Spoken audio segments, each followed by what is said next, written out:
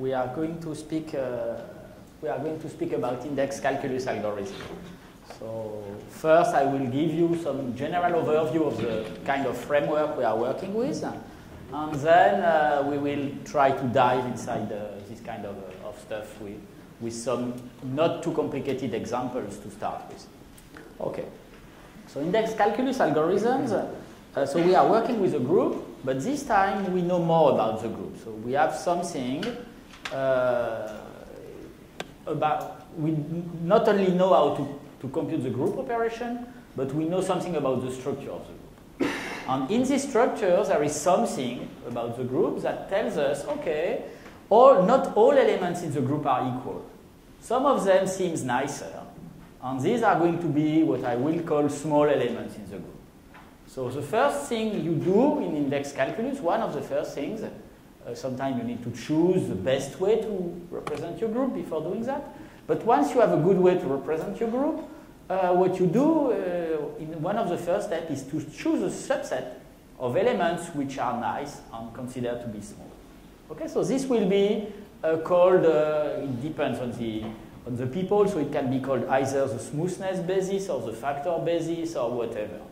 So if you hear me speaking about one of those, it will be in fact all the same thing, and it will be this small subset. Well, this subset of small element, and the subset itself is not going to be too large, so it's also going to be relatively small compared to the full size of the group. Okay. So once I have this, set, what we are going to look for is multiplicative relations. So remember, we have a group where everything is multiplicative, so it's reasonable to search for something which is multiplicative. And what we call a multiplicative relation is just a sequence of many elements from this small subset together with some exponents, which could be either positive or negative. And what we want is a product of all these elements raised to their respective powers to be equal to 1. Okay? So we want a way to generate multiplicative relation of this form.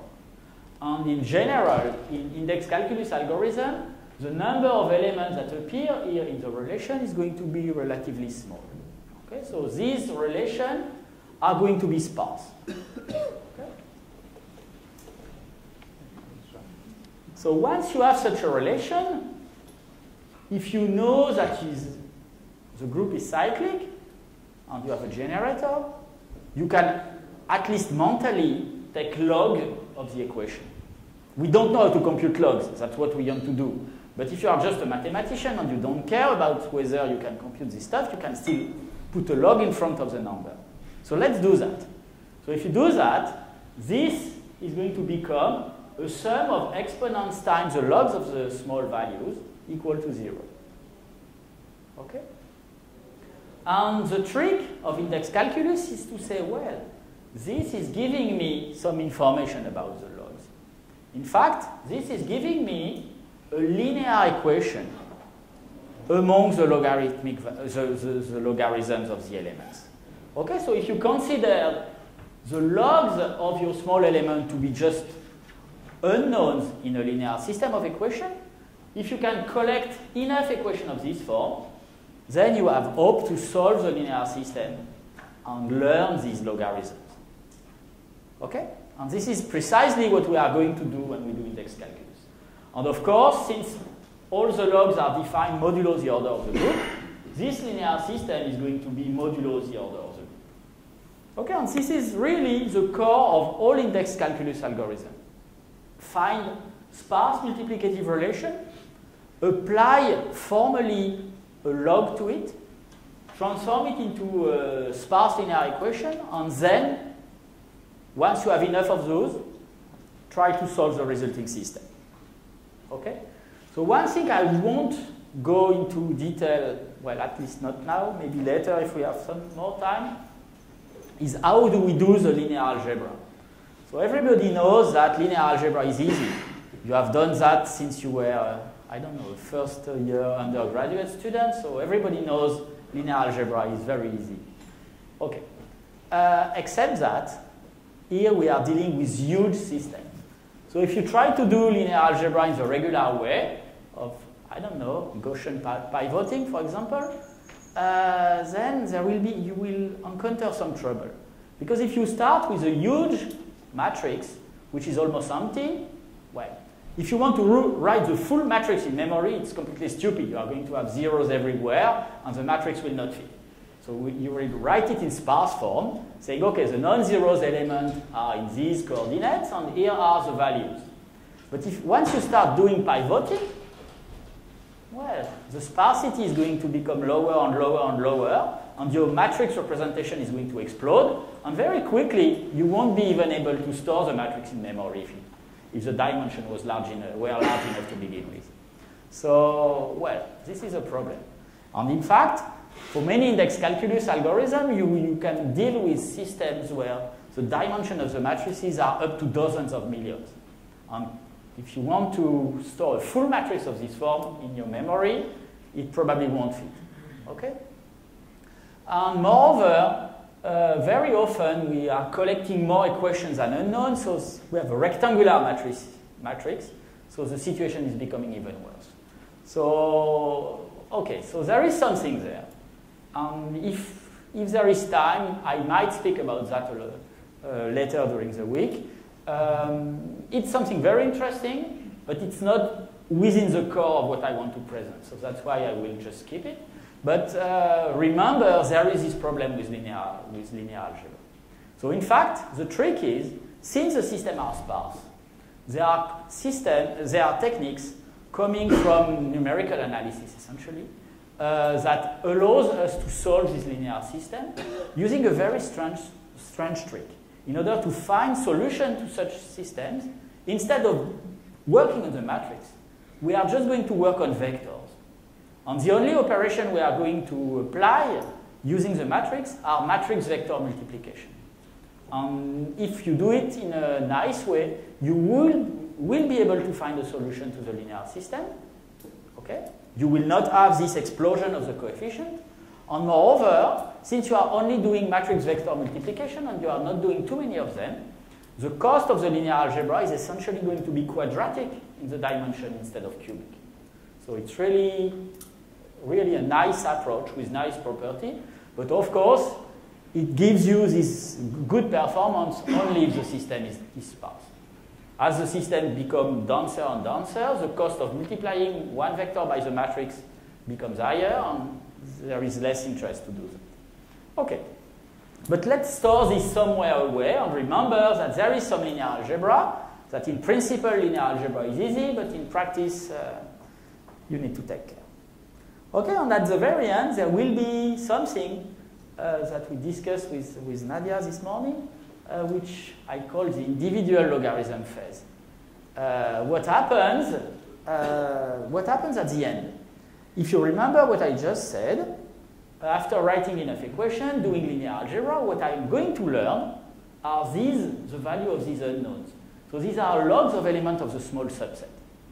But when you do that, you are not finished, because computing discrete logs in a group means that you can take any arbitrary element in the group and find its discrete log. And right now, I am just getting the logs of some specific elements. So at the end, once I have the log of these specific elements, I need to do some further stuff to get the log of any arbitrary element in the group. Okay? And this is called the individual logarithm phase. And for many index calculus algorithms, this is in fact much more efficient than what we did before. It's much easier to compute one discrete individual logarithm than to do all the relation collection on the linear algebra phase. So if you do this precomputation, after that, this is not going to be too costly, at least for some algorithms. We will see that for some newer, the situation is a bit different. Okay. So let's get an historical view of how it looked for index calculus algorithm well, at the end of 2012, essentially. So at the end of 2012, all the index calculus algorithms for finite fields, so there are some other for specific elliptic curves and this kind of thing, but right now let's focus on finite fields. So the complexity of this algorithm for finite field was of the form LQ, where Q is the size of the finite field you are considering, of beta on C. Okay? And this formula stands for exponential of C. Well, if you want to hide the little o of 1 of the complexity, you put it there. If you want to be more formal, you put it later in the C plus little o of 1. It really depends.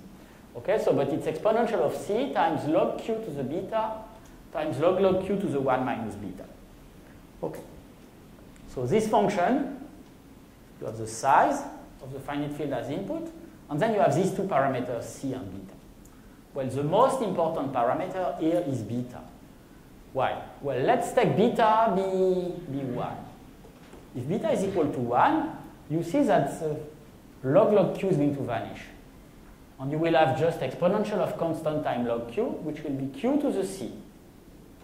Well, we know how to get this kind of complexity using generic algorithms. So the generic algorithms we saw yesterday have complexity square root of the size of the group. So here it would be square root of Q, or square root of the largest prime factor of Q, but okay, of Q minus 1, sorry. So it's going to be something like Q to the 1/2. So it's going to be LQ of 1 and 1/2. Okay? If we could have beta very small, if we could have beta equals 0, that would essentially be exponential of log Q times C. So it would be log Q to the power C. So this would be, if you could have beta equals 0, and forget about the little o of 1, it would be a polynomial time algorithm. Okay, so beta controls the growth between a polynomial time algorithm and a fully exponential algorithm. And if you set the cursor somewhere in between, then you will have some algorithms whose complexity is going to be called sub-exponential. That's the word we usually use for this complexity. And as we will see, there are two big kinds of index calculus algorithms. There are the provable one, where you can really show that everything is fine, and the heuristic one, where, okay, if we assume that this and that, it's going to be okay. Usually we use the second kind because they are more efficient. But if you want the rigorous one, the one you can really prove, we are going to have complexity with a 1/2 as for beta. Okay, so it's going to be exponential of square root of log Q times log Q with some constant in front of it. And if you accept heuristic algorithm, what you are going to have are algorithms with complexity with a 1/3. And we will see example of that during the talk. But there was something very strange for the complexity when you look at all the finite fields. So if you look at discrete logs and if you look at all the finite fields, there is a funny situation is that we have 3 separate, very different zones. Okay? And this zone depends on the way the size of the finite field is balanced between the base field, the characteristic, and the exponent. Okay? So if the characteristic is very small, we are in this zone. So this is the case, for example, if you look at finite fields of characteristic 2 or 3. So if you look at the field GF of 2 to the P or 3 to the P or something like this, you are going to be in this zone. If you look on the other hand at the prime fields you often encounter in applications, you are going to be in that zone. Okay? And for both extremes, we are going to use slightly different algorithms, which are siblings, but which are different. And in the middle, something very strange happens. Okay? If P goes down, but the exponent goes up to keep the size of the finite field roughly constant, at some point, it's going to become more difficult. So it's really strange because you have this situation with this. It almost looks like an Olympic podium or something, but we don't know why exactly. Well, we know why, but it doesn't seem very natural to have this. Okay. So what you might ask is, okay, are these constants here very important, and what do they mean? So they are not very important. because anyway, the constants that you have here are not the best constant that we have now for the L of 1/3 algorithm, but they have some meaning. So one question here is assume that you have a complexity for a group which is this, given by this L of 1/3 with such a constant, and another L of 1/3 with another constant, and you know that this constant is cube root of something, and this one is cube root of twice the same thing. What does it mean if you are a designer and want to select parameters? Okay. Okay, well, it doesn't mean anything because there is this little O of 1, so there are lots of hidden practical constants. But let's look at what is going to happen asymptotically. And asymptotically, what is going to happen is that to get the same security here and there, you are going to have to select a field with twice as many bits. So this 2 under the cube root is really a 2. You should ignore the cube root, in fact, and look at the inner value of the constant. So why is that? Well, just double the bit size. It means you are going to square the value of q, or you are going to double the log. What is going to happen on the log is essentially nothing, because log of 2 log q is just log q plus a little something that you can ignore. Okay, so you can ignore the action of the 2 on the right, and so there will be a 2 to the beta coming out of the formula, and that's it.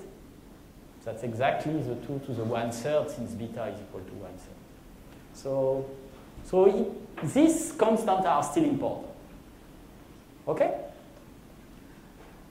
And basically, that was my introduction, I think. And I want now to move to some more specific algorithms in this field. So I will first show you something which is not in my slide, but it's still quite important. It's one of the first index calculus algorithms. It is something we can prove. So since we can prove it, it's going to be a complexity of L of 1/2, and it's something quite nice. Okay, and it even works for factoring. So it works for discrete log in big prime fields, and it also works for factoring. So I'm not going to look into the details of the individual logarithm for now. I'm just going to look at the first step of the index calculus part. So I'm going to select a smoothness basis or a factor basis, and I'm going to find relations, and we'll see what happens. Okay? So what I'm going to do is I start with my prime p. That's fine. And I want to find relation mod p. And to find relation mod p, I'm going to want to have multiplicative relations. So I'm going to have elements that decompose into product of stuff. Okay, so if you have an element trying to see whether it decomposes into a product, when is that easy? Well, it's easy to factor a number when the factors are small. So one very natural thing to look at is to select for my factor base a set of small elements. Okay, and since you know that everything can be, if you factor to small element, you can even factor the small element until you have primes factor. So what you are going to select is a subset P, is a subset S of values L prime and L smaller than some bound B. Okay, so you take all the primes smaller than some bound. And we are going to try to find relation involving these small primes. Okay, so how can we do that? Okay. So the first thing you can do, which is a bit stupid maybe, but it's still going to give you something interesting, is the following.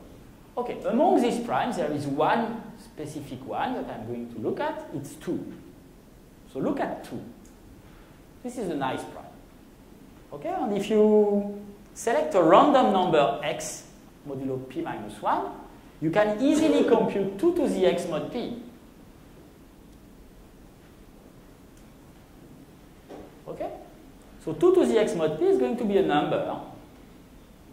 This is fine. And it's going to be, well, you can always normalize it to belong to the range minus p over 2, p over 2. Okay. Well, you could say it's between 0 and p, but it's slightly better to do that. Okay, if you do that, there will be some sign.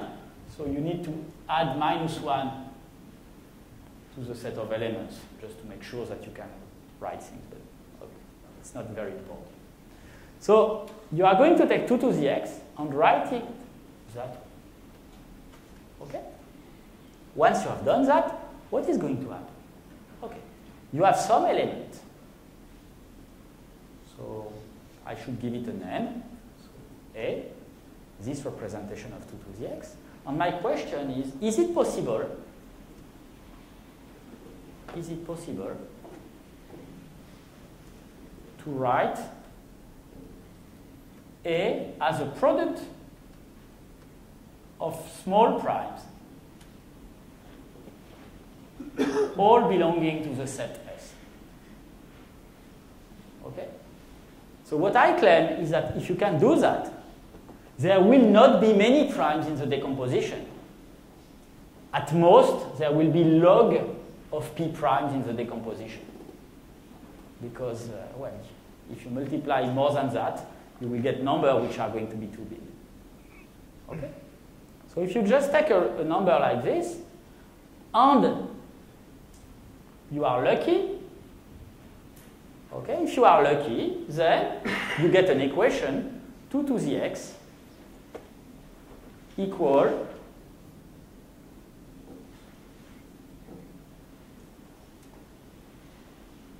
mod p. Well, on dividing by 2 to the x, you get exactly a relation as I had on my first slide. The only difference between what I had on in my first slide is that this number is going to be large. In the first slide, I told you, okay, all the exponents are small. In this first example, these exponents here are large.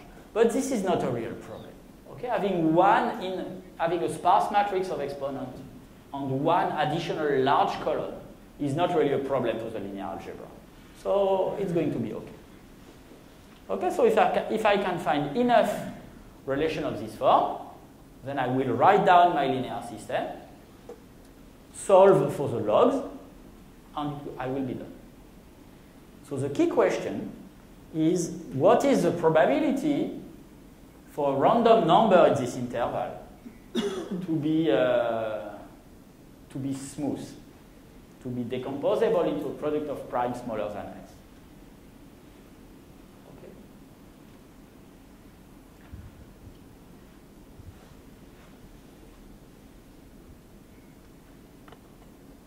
And this question is something which has been studied by serious mathematicians. I'm not going to give you the full theorem because it's a pain to write down, but it's something which is called the theorem of Canfield, Erdos,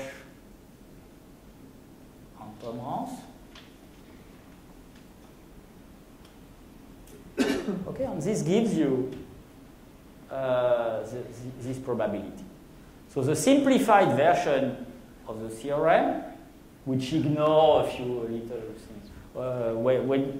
When you write the full theorem, you should say, okay, the bound is not too small compared to the prime, or neither is it too close to the prime, or, well. But forget about this. Okay, if you just forget about this, what I get is a random number in some range. I have a smoothness bound, and I ask what is the probability for a random number between 0 and x. So I have a random number in this interval, and I ask what is the probability that this is B smooth. So that's this factor with all factors. So random number in this, and probability to factor with all factors smaller than B. So this is the thing I want. Okay? And essentially, if you forget about the little technicalities, what the theorem of Canfield-Erdős-Pomerance is saying is that this probability, we can give a good approximation to it. And in fact, the logarithm of the probability, well, I will put a minus in front of it because it's more convenient, then it will be a number bigger than 1. So the opposite of the logarithm of the probability is essentially, well, it's close to logarithm of x divided by logarithm of b. And there is a correction factor. It's not exactly that. There is a correction factor, which is the logarithm of the same thing.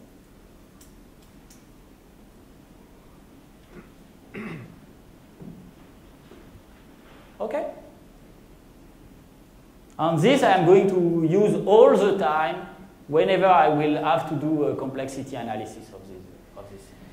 So this you want to write somewhere and remember. The logarithm of the probability is the logarithm of the bound divided by the logarithm of the smoothness bound times the logarithm of the same thing again. Okay? And now that we know that, I'm going to look at what is the complexity of this algorithm if we select optimal parameters.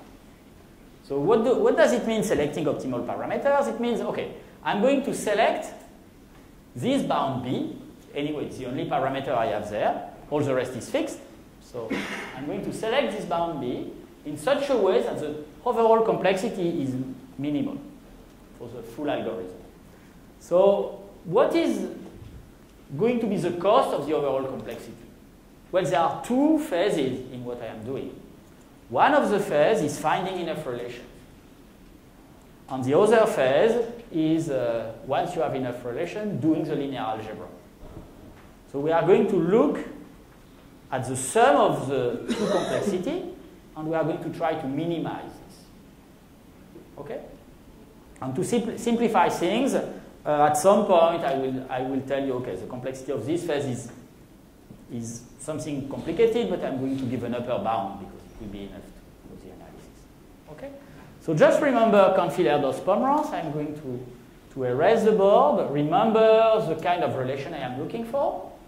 And we are going to try to do this analysis right now to see what we find. Okay.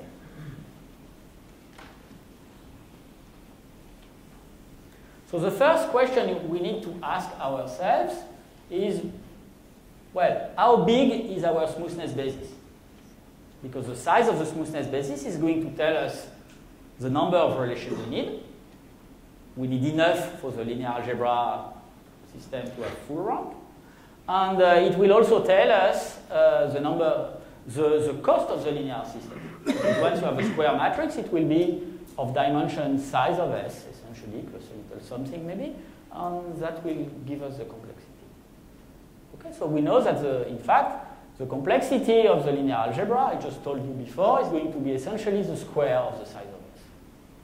But, well, computing the size of S is a mess.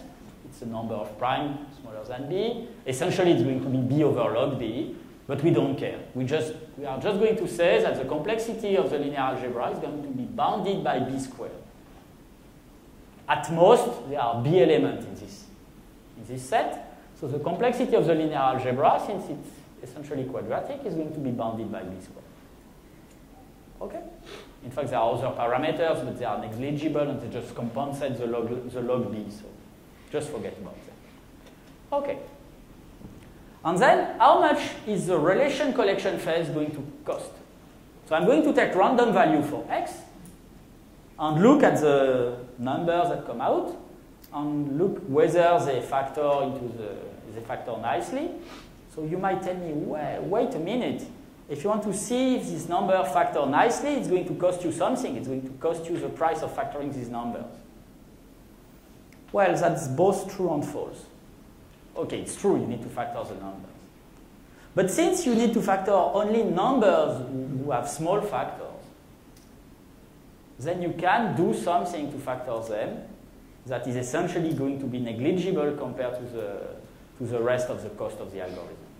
In fact, if you use ECM to factor the small numbers, the cost of this factoring is going to be very cheap, asymptotically. And in practice, we are going to do something even better. We are going to,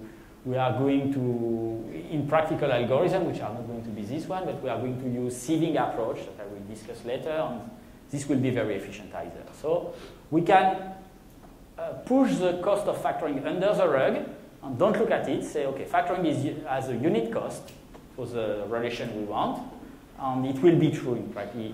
It will be true both in practice and in theory. So I can ignore the cost of factoring, but what I cannot ignore is the probability that a given element is going to be good. So the number of elements I need to pick, I need to try. So I need to try n. I need to do n trials, where n times the probability is going to be close to b. Okay, I want b relations, or b plus 1,000 or whatever. Okay? So how many things do I need to try? I need to try b over probability of smoothness. Okay? With the probability coming from Canfield-Erdős permanence.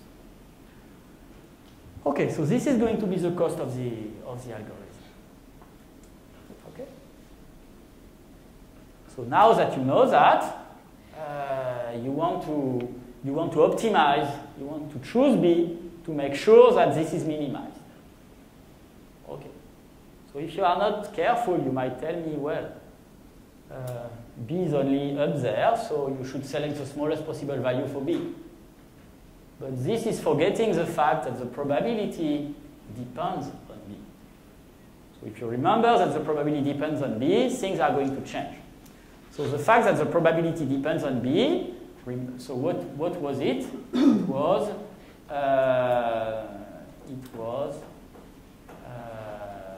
minus log of the probability equal log p over log b times the logarithm of the size. Okay? Okay.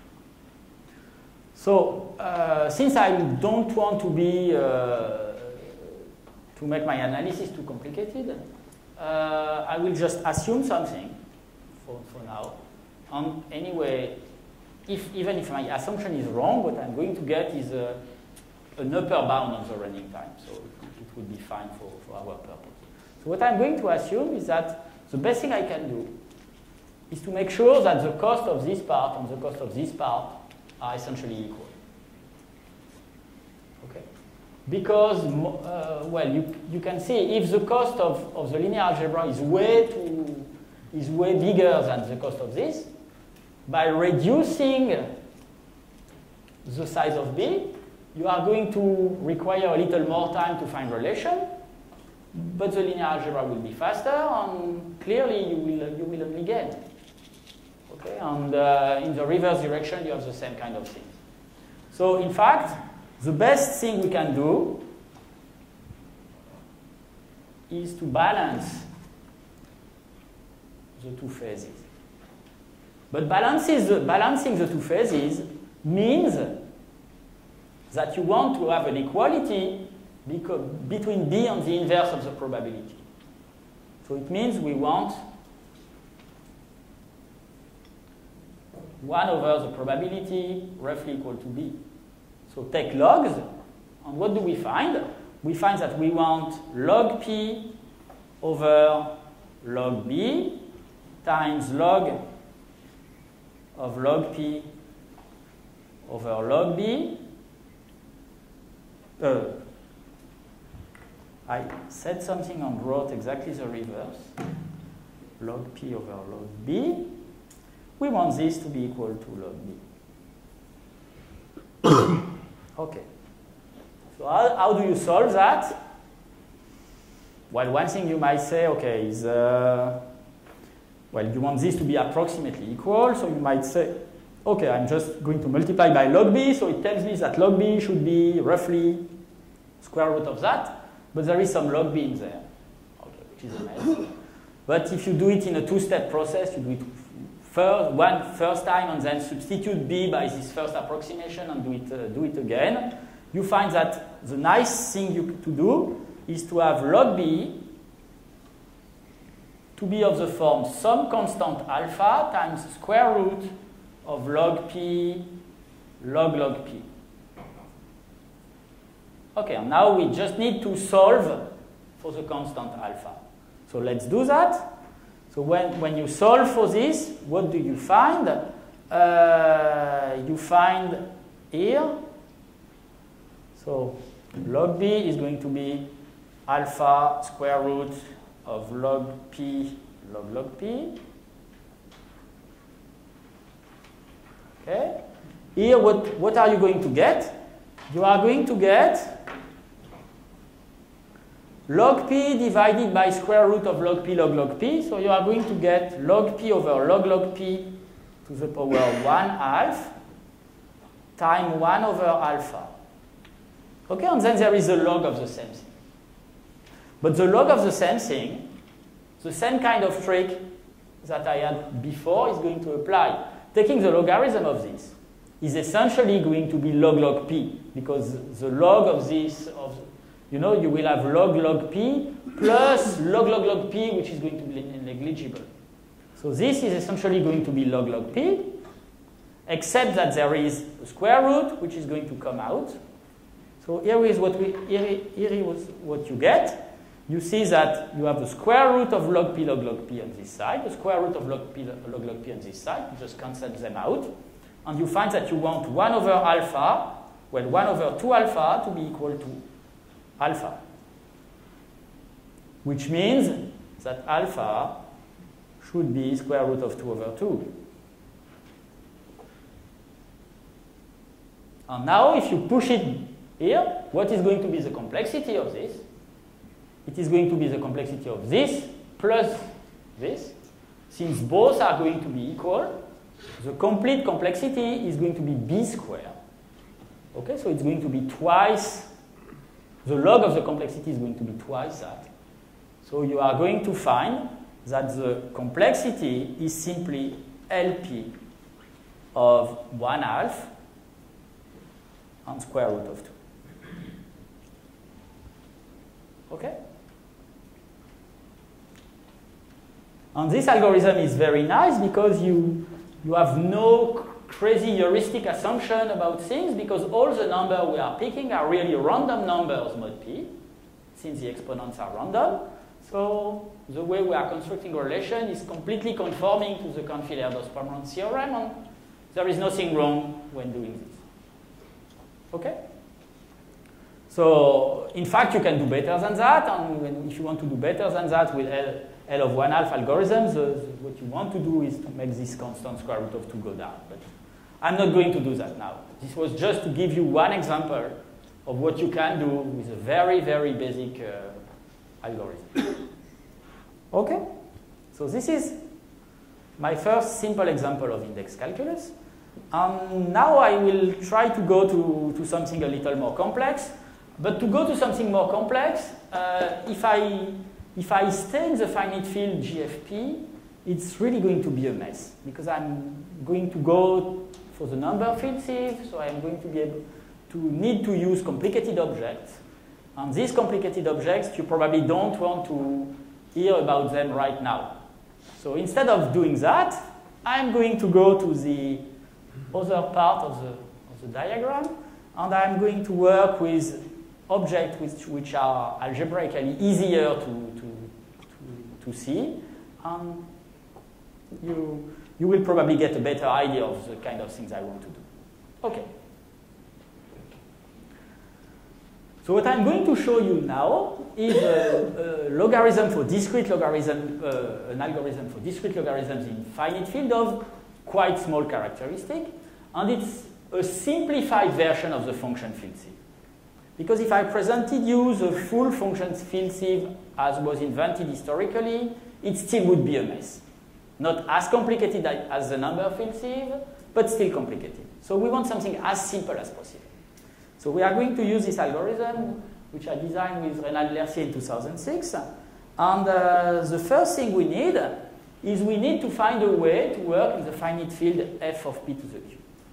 So what you probably all know is that given, finite fields, you probably all know that their cardinality are always powers of primes. Okay, so nothing else is possible for a finite field. And you probably also know that given a fixed cardinality, there is a single finite field.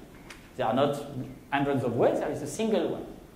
But despite this fact that there is a single finite field, there are many different ways to represent it. So the canonical way to do that is usually to take polynomials over the base field fp, and then look at this polynomial modulo some irreducible of the correct degree, of degree k. And this gives you a representation of the finite field. Okay? But at least the choice of this polynomial is completely arbitrary. You can do whatever you want. So we are going to choose a polynomial that is going to be convenient for us.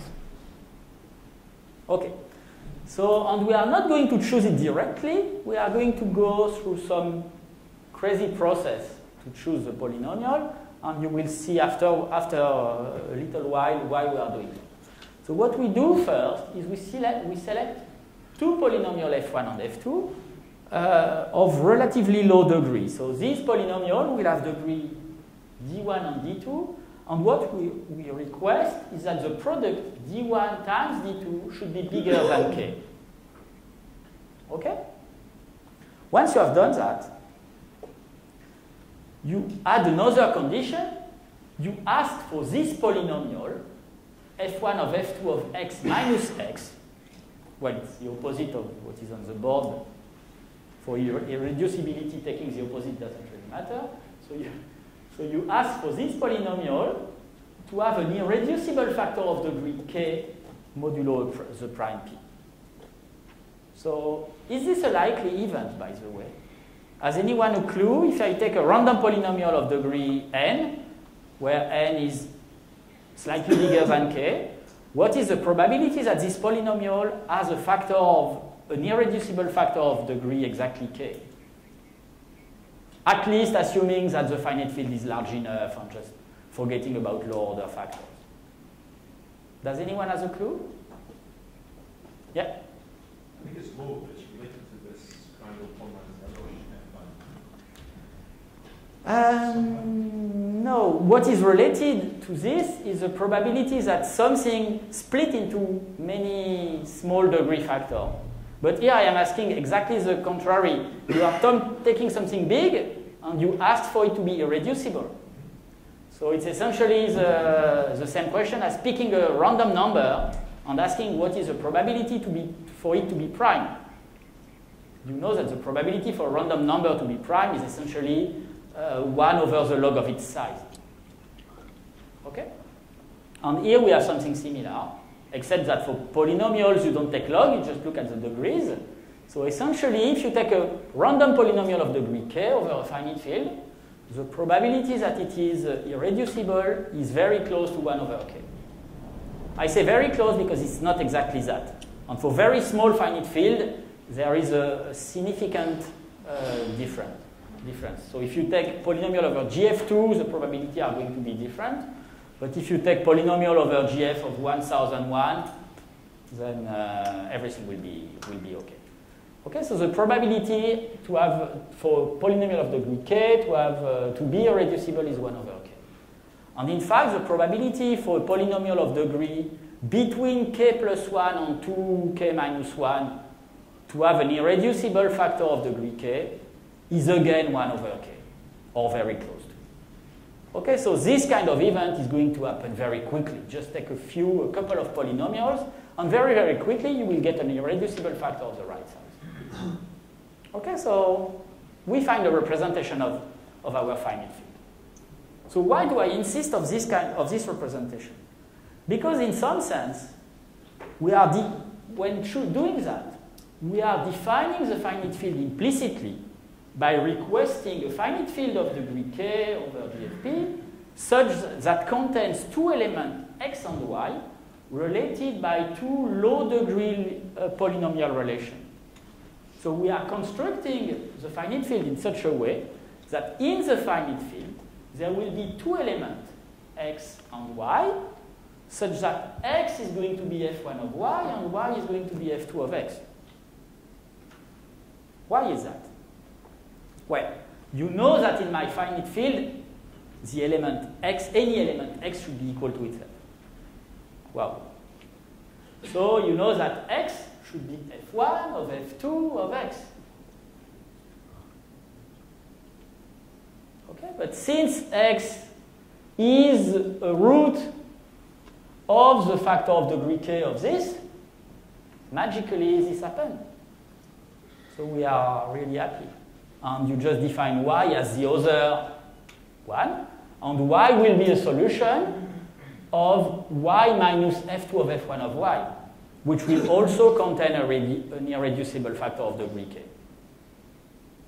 Okay, so we are building the finite field in such a way that we have two elements in this finite field which are related by these low degree relations.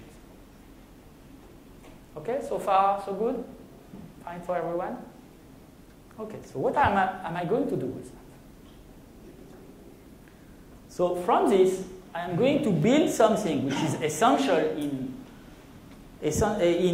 all modern index calculus algorithm. I'm going to draw a commutative diagram. That yes? So why do you say low degree? I'm confused now. You just said it does have low degree polynomial, right? But k is... well, k is the extension degree.